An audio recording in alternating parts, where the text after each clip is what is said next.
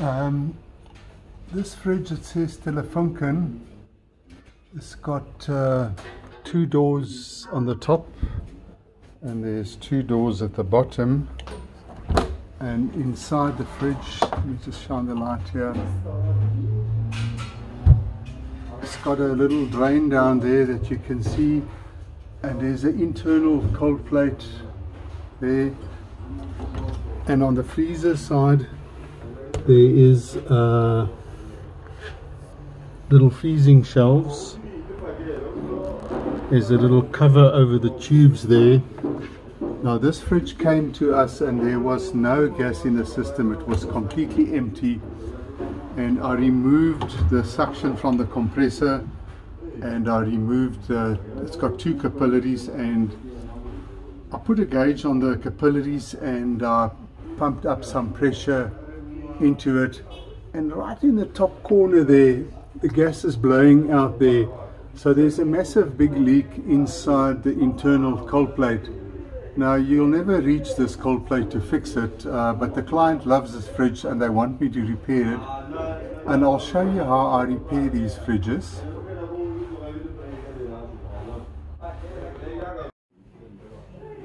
This is the back of the fridge, and it's made out of like a plastic cover, which I just cut with a knife, and I removed the cover, and I've dug out a little hole here where we can see the tube that goes into the freezer, and there's a second one, but I'll dig it a little bit further on. And on the inside, in the deep freeze section, I've taken, there was a little cover here, there's the little cover which I've taken off, and there's two tubes going in there. So obviously if I dig a little deeper in the back there, I'll find the origin of the two tubes, and there's a little cover there. I'll take that cover off. So there's two tubes there. So, and inside here I'll put an internal cold plate. So I'm just going to dig out a little bit further in the back there and reach those two tubes. What I found is there's one of the two tubes that comes out there. I've cut it off there. This one disappears up there, and this tube runs all the way through, linking the two freezer sides. This is copper, and this one I've cut off. It's aluminium, so there must be some sort of aluminium to copper joint here somewhere, but my intention is to dig a hole up to the top. I'll run a tube to the cold plate. It's nice that these two freezers are linked, and I'll link it up to the cold plate that I'm going to fit in there. What I've done now is that little piece of aluminium that was joined onto the copper there, I've cut that off, and I've cleaned the copper, and I've put a capillary which I stuck about 1 inch into that, and I've welded that on there now. So now we're going to start by freezing this side. It's going to go back to the freezer on the other side, and this one I will run up to the cold plate, which I'm going to fit later on. And so far everything looks good. What I've done on the other side, the little 1/4 inch pipe that comes out, I've welded a longer piece of 1/4 inch on, and I've just connected it to a bottle, so we blow some pressure through and we just make sure it comes out the open end of the capillary, blowing through nicely, so there's no blockages and there's no leaks there. So that's the freezer part done. Now I'll do the top bit for cold plate. What I've done now with the high side, which is these tubes here, I've connected a pipe onto a gauge, and I've put a service valve on there, and just with an old compressor I pumped some pressure in there, and it shows there that between 50 and 150, it's 100 pounds PSI. So I'll just leave it like that for an hour. If it drops, we look for another second leak on the system. If it doesn't drop, then I know the high side's okay. Within a short period the pressure started dropping, So I was just looking at my welds first and I found a small little leak there. So now this time I've pumped it up between 300 and 350 psi. There's the other valve, so I'm going to leave it for an hour or so just to make sure there's no leak in the internal condensers. It's about 2 hours later. There's the two pipes on the condenser. The gauge didn't drop at all, so I just want to double check my capillary. I did a weld there and this weld here. So what I've done is I've put a service valve on it and I've pumped this one up to, it's almost at 250, about 225, and I'm going to leave it for about 2 hours and just see if this leaks. So I've just got it straight onto the capillary there, onto the gauge, just to make sure there's no leaks before we carry on. It's about 2.5 hours later now. Pressure is still exactly where I left it. So I can safely say that internal freezer is not leaking and the internal condenser is not leaking. So now I'll take it off the workbench and fit the cold plate from the inside on the top. This is the cold plate that I'm going to put in here.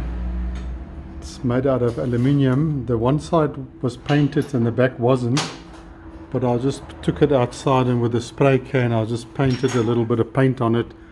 Will stop the corrosion from forming, and then I'm going to make a hole in the top here and put the pipes through to the back.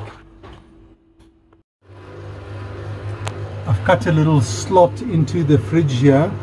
I just took a drill bit and moved it up and down.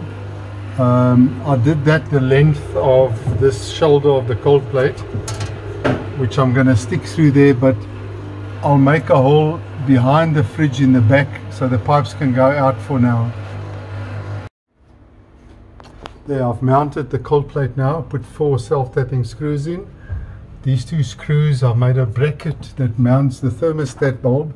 Here's the thermostat, but I'm going to put a little box here with a knob for them to adjust the temperature, and I'll take a wire straight through the back and break the compressor on this. But this is the cold plate mounted, and behind the fridge, oops, this is behind the fridge where I cut the slot. There's the cold plate pipe coming out, so this I'm going to link down later on and connect some pipes up. I've mounted the thermostat cover. This is an old cover that I took from a fridge that I threw away. Thermostat is mounted inside, the knob can turn.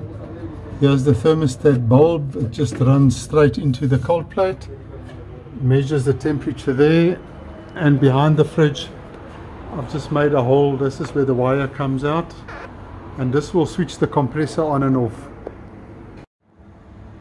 This is behind the fridge. I've welded one pipe onto the pipe coming from the cold plate, this pipe here, which I'll make shorter and I'll join on here, and this one is your suction back down to the compressor.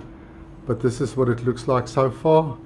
This is the wire from the thermostat. I made a little hole that comes through. This is the back of the fridge now. I've put the pipes in where I'm going to run it in this little slot here, and then the suction, I've made a little hole, comes out at the bottom, and the capillary, I've winded it around this suction here for a very good reason. And there's the pipes inside there.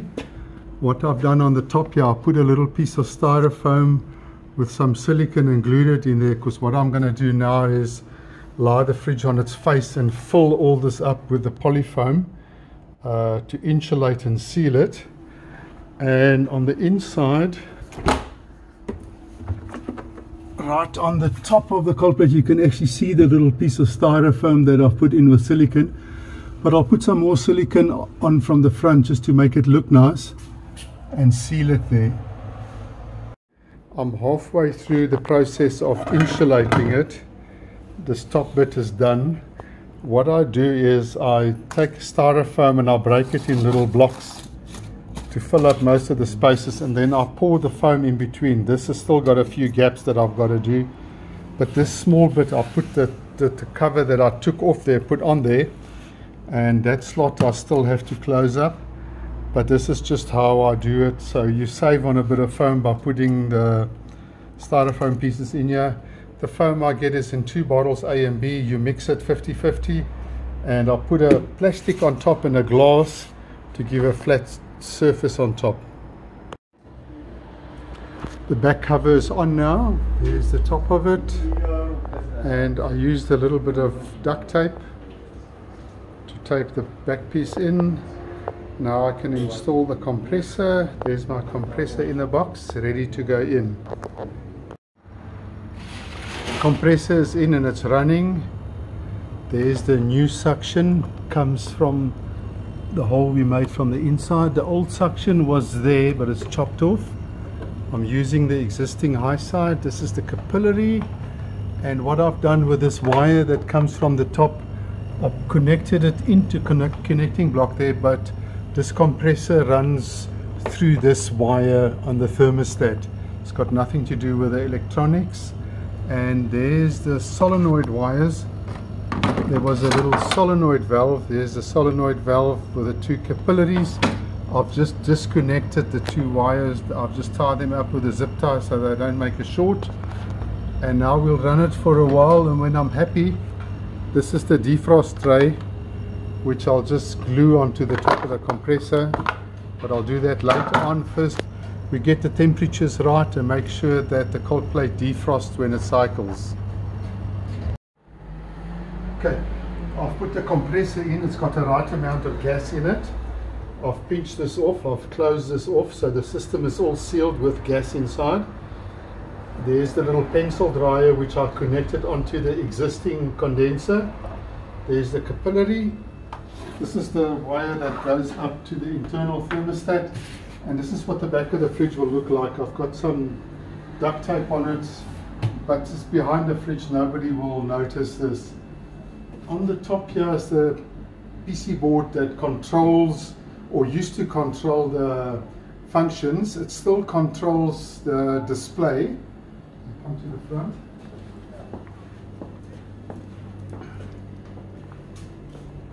This is this display. You can still adjust things on the display, but this is the cold plate that I fitted. It's running, it's getting cold now, and the thermostat's there. It's got 2 light switches that work the light. I ran it down to 0 degrees Celsius just now, but now it's all together, so I'll just see how it runs and how it cycles. But this is how I convert these fridges once they develop an internal gas leak.